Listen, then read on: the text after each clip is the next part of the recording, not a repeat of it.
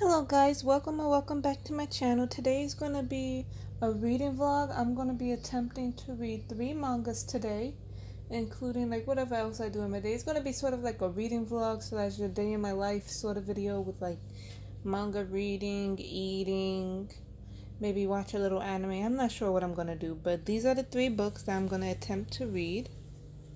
I'm going to attempt to read Komi Can't Communicate Volume 1, Viz Media. Snow White with the Red Hair, Volume 1 also.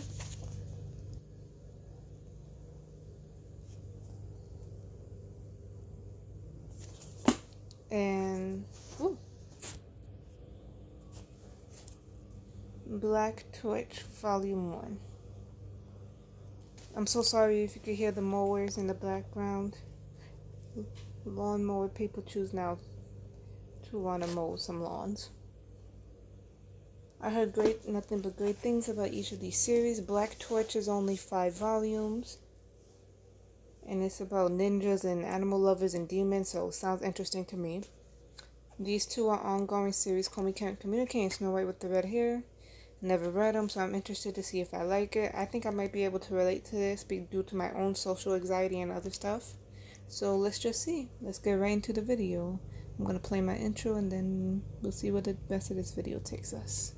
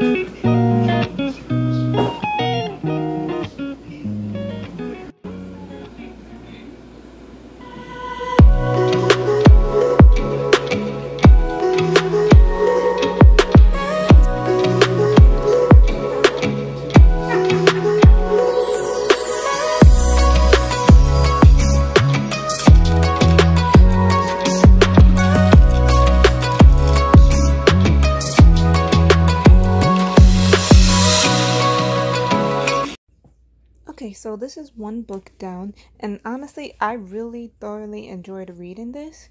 I could actually relate to Komi a lot, even though it's a bit on the extreme side, and it's actually more funny with how the whole class is obsessed with her and everything, and they see her as like a god and a princess, when in reality, she just wants to crawl in a hole and die, because she absolutely cannot talk at all. It is such a struggle for her to say even 1 word, 2 words, and anything. And she wants to make 100 friends. That's her goal. She wants to make 100 friends, but she can't even say hello. So this boy named Tadano came into this high school, and for some reason, he's the only one that realized that she's extremely socially awkward, while everyone else thinks that she's just some cool, calm, collected person who's just mysterious, when in reality, she just cannot talk to save her life. And Torona gets attacked by the class constantly for always being in her space because he's seen as a nobody, but really Komi appreciates him the most because he's the reason why she was able to get a cell phone, able to actually talk to 2 other people, Agari and them. I'm not sure if they are a woman or a boy because they like dressing as a boy. I think they're gender fluid, so I'll just go by as them.